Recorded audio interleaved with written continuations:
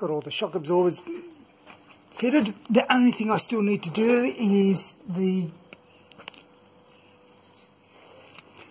to put the lower pins.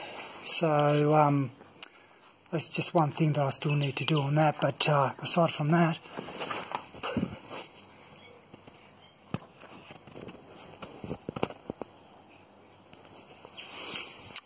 it's looking good. Right, so another thing I've done is started looking at heater options. Now, you may remember that originally when I had the 109, that came with the round Smith's heater, obviously pulled apart, and the 88 came with no heater at all. But it did come with the existing holes to fit the Smith's heater in there. Now, I gave it a very good clean, and then subsequently it started to leak. There's about at least three holes in it, and of course also you can see how that's all corroded and starting to fall apart anyway. So the fins aren't much use anyway. Now, these suckers here, to get a replacement, is about $600 Australian, which is absolutely ridiculous for just a heater core. In terms of the rest of the components, they're pretty much in standard condition for the age. I'd never had any issues with it. The motor works fine.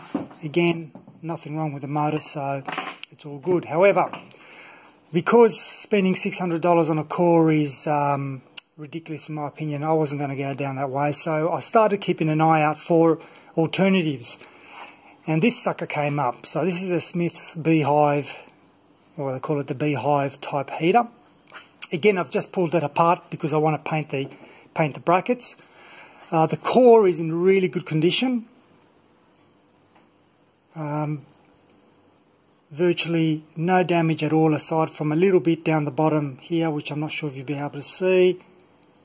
But I've already gave it a bit of a clean up. That's why it's looking a bit shiny. But no leaks on it, so that's fine. The actual housing, there's no cracks in the housing, and the fan motor of course works. You can see it's pretty original. So the intention is to put the Beehive in. However, I do not want to start drilling new holes in the firewalls, so the idea is going to be to modify the core inlet and outlet pipes so that I'll have to put like a bit of a 90-degree bend. So take these extra bits off, these extra lengths off. I think you can see probably here that there's a join.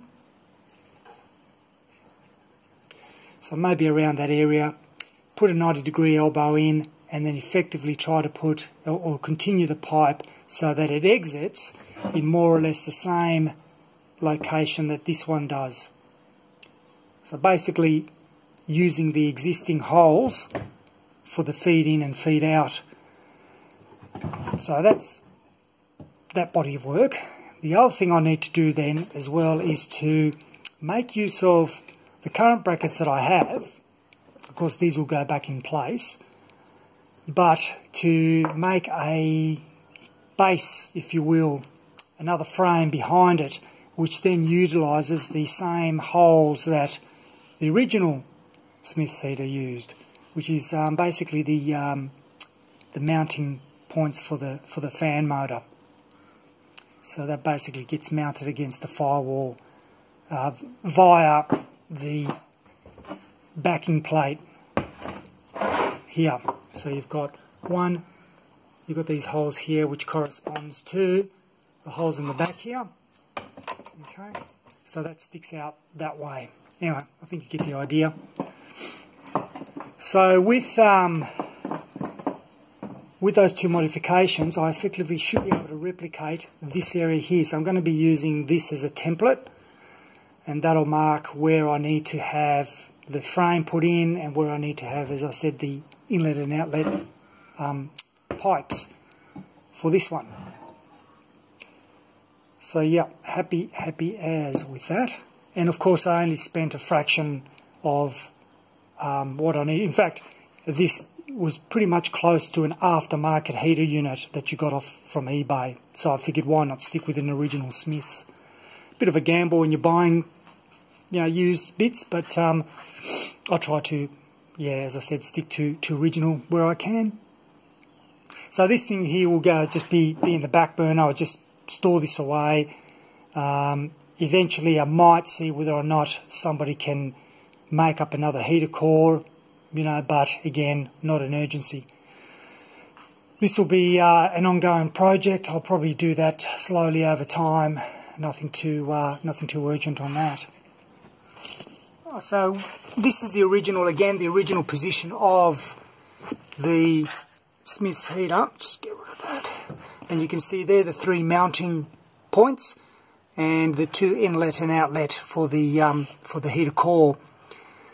So as I said, I'll be replicating some brackets here to fit to the beehive brackets, mounting brackets, and modifying the core as well. Right, see if I can do this one-handed. Okay, so wiring is at the top. So effectively, with the core that sits inside this square cavity here, it's actually almost a perfect fit. If I was to say, looking up here, to fit it about there, that might actually work. So that'll look good. Of course it's going to be sticking out a bit because that's how they sit. But that looks to me very doable. Something else that I've put in, which I can't remember if I included in the previous video, but this is the number plate holder that comes with this kind of drop down tailgate. Because the idea is as you drop the tailgate, this will flip up. Under, just do it. Let's just do it. So when that comes down like that, that is going to retain position somewhat there.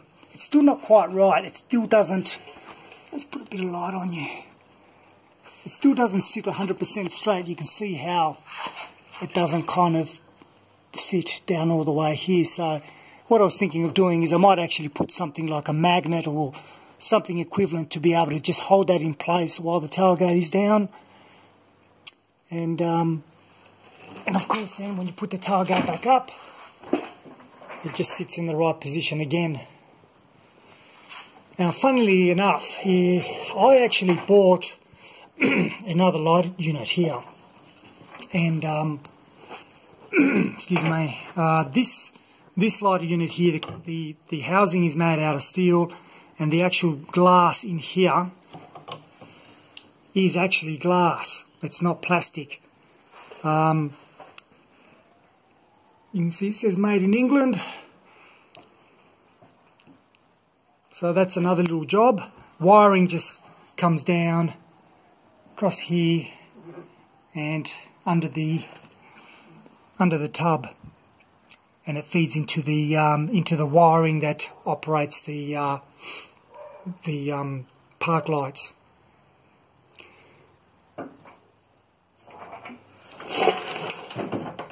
Also, just a bit of maintenance. I've just replaced this filter. These are very easy to do. You just buy the same brand, or sorry, not the same brand, but obviously one that suits the housing. And the way that I do this is I don't bother with the drain plug underneath, because you've got to replace the unit anyway. So it's just a matter of undoing this top bolt, which actually comes through and joins up with a shaft inside the bottom plate. And you just pull the whole lot out, put the new filter with the new O-rings, another one on the top here, put it back together, and it's as easy as that. So that's the filter. I'll show you the sedimenter. Now the sedimenter on mine, I've put that under here. You can see that there's the housing on the top there with the bolt there. Okay, it's dripping out because obviously I've taken it out. And the sedimenter is effectively just a unit that collects, I suppose what you call large impurities, including water. So I've pulled mine apart already, obviously as you can see, and I've already cleaned it, but I thought I'll show you what it looks like. Okay, so here we have the sedimenter in a few pieces.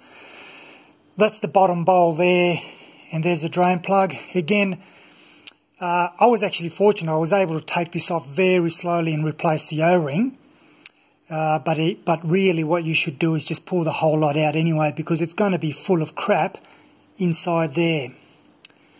And you can see that there is nothing in there. There's no filters, no nothing. It's just basically a huge void there to collect large impurities, like you might have sand in there or water, etc. And then on top of that comes the intermediary, I suppose the intermediary unit, which sits on there, in there.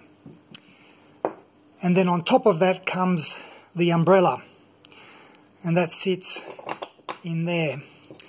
There's a particular position that sits on the cradle there, nice and perfect.